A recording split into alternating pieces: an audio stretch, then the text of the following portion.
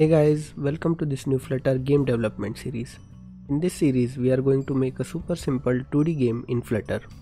Basically, it will be a clone of the T-Rex game that you see in Google Chrome. So let's create a new Flutter project for this game. I'll name this project as Dino_Run. Let's remove all the comments from this demo app. So before we get started, let me quickly show you how the game will probably look at the end. For that, I'll launch the emulator. As you can see, we have a splash screen displaying logos. Then we will have a main menu from where you can either start the game or change some game options. And on clicking play, the game will begin. So as you can see, in this game our character is a small dinosaur who keeps on running towards right. From the right side, different types of enemies are spawned randomly and they keep on moving towards left. And the players just have to avoid getting hit by the enemies by tapping on the screen. As this was just a prototype, I didn't add any health system, but you can see that when our character gets hit by enemy, its animation changes. And if you look at the top left corner, you can see that we have a button to pause and resume the game.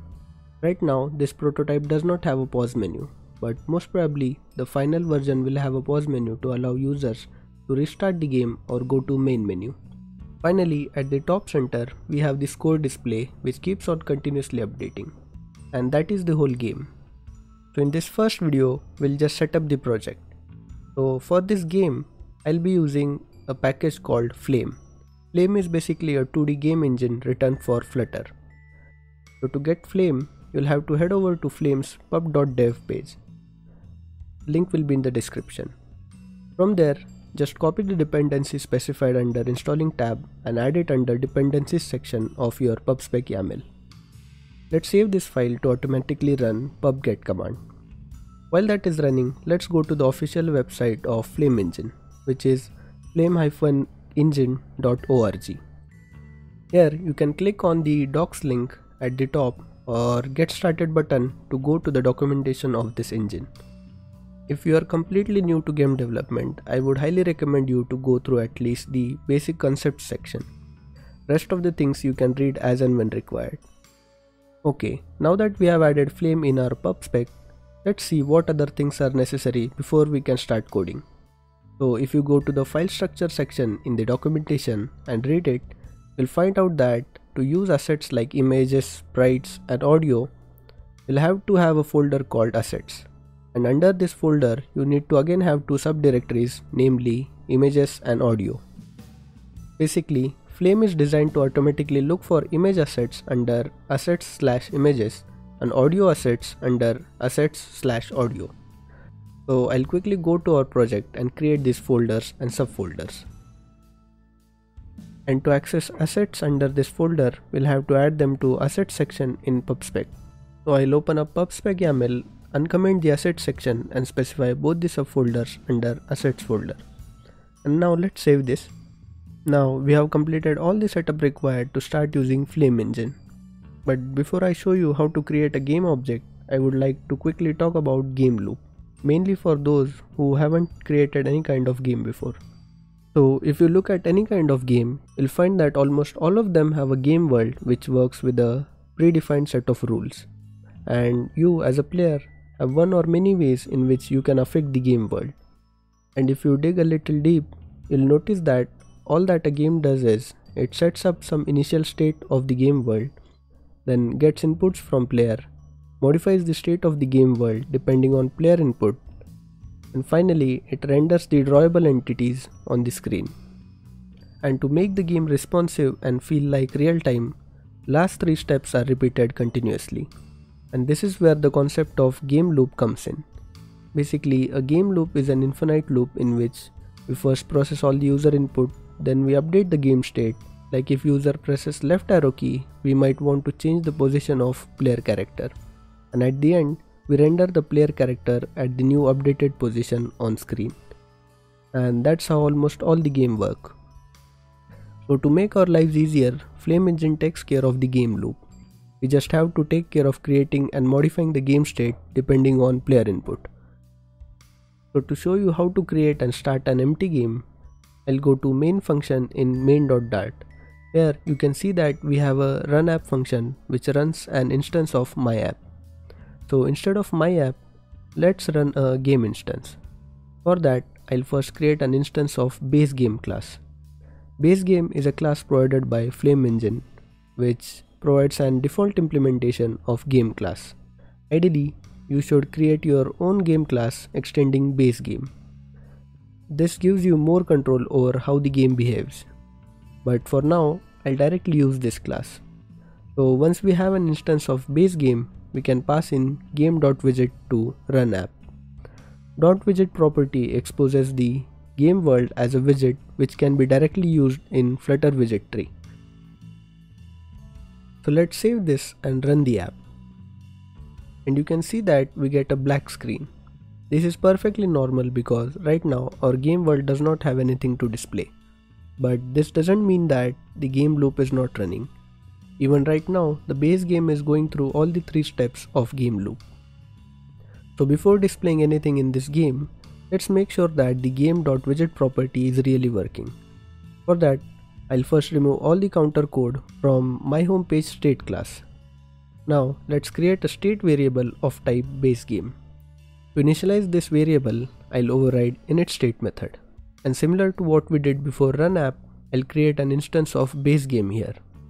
And now in the body of this scaffold, I can specify game.widget. To see this in action, let's revert the code we wrote in main function and pass in instance of my app again.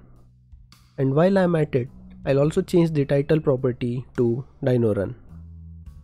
Now if I save this and hot restart the app, you can see that we get the app bar on top of game widget. Now let's see how to display something in our game. For that, I'll first go to main function and call widgetsFlutterBinding.ensureInitialized. This call is always necessary when you want to call something before run app.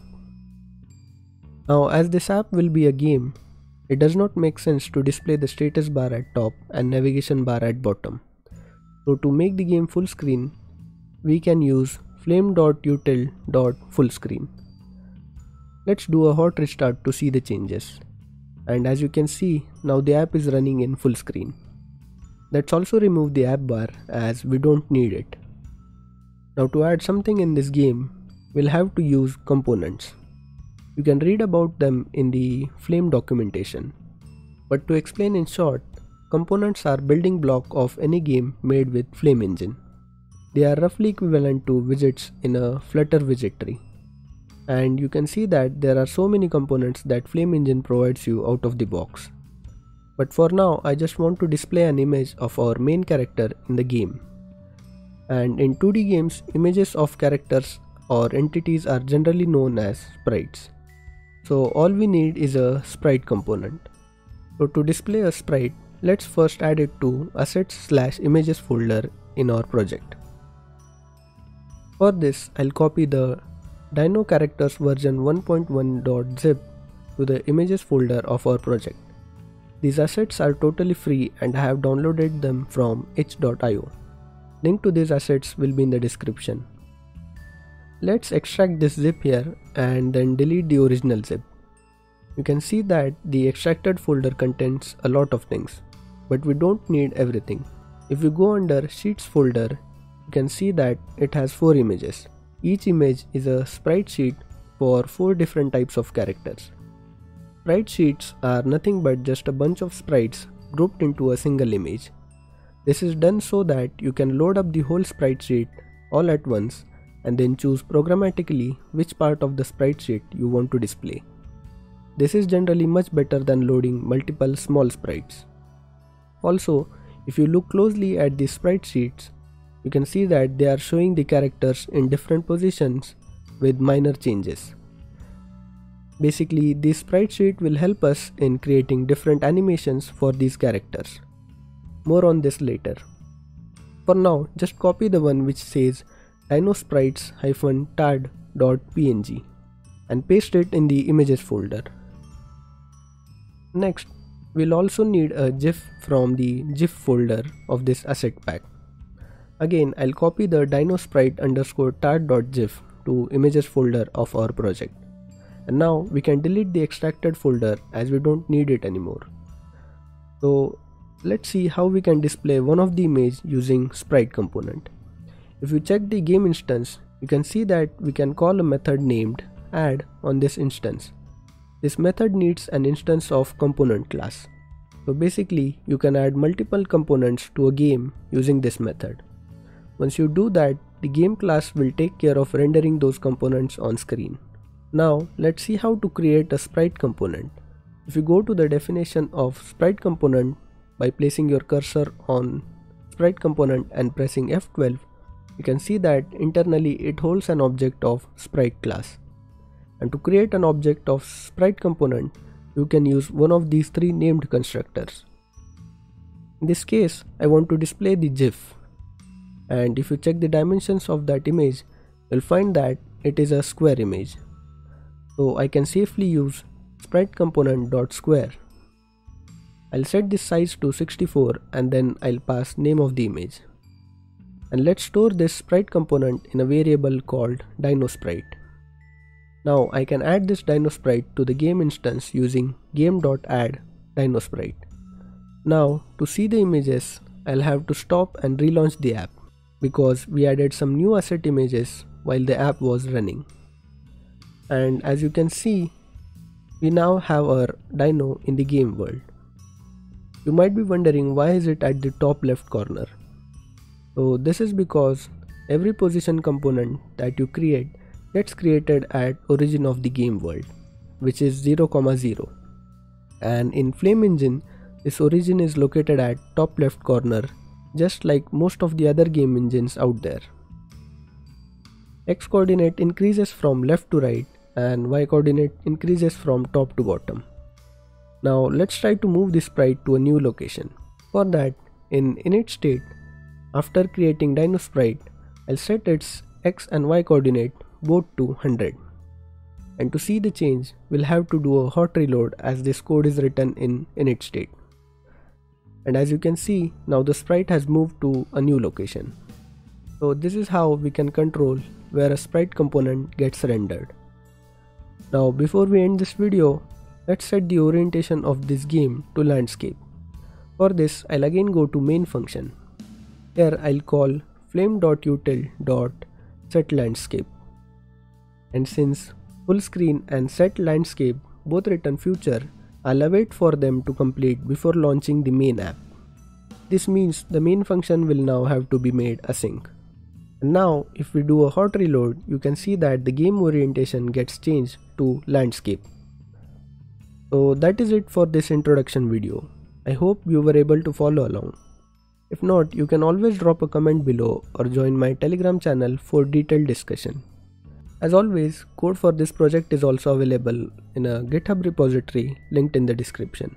So anyways, if you liked this video, do hit that like button and maybe also consider subscribing for more such content. I'll hope to see you in the next one.